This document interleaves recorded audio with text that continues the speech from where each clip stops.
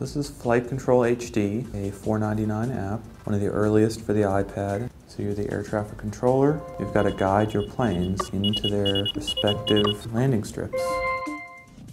And one of the difficulties of this particular map is that the different airstrips turn off over time and turn on.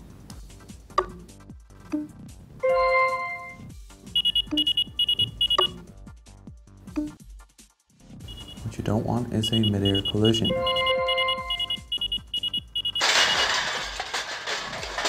There's also multiplayer mode. You can play local, or you can play split screen, you can play online. A person can play with their iPhone or their iPad. You can play on like a level like this, where the actual aircraft carrier rotates.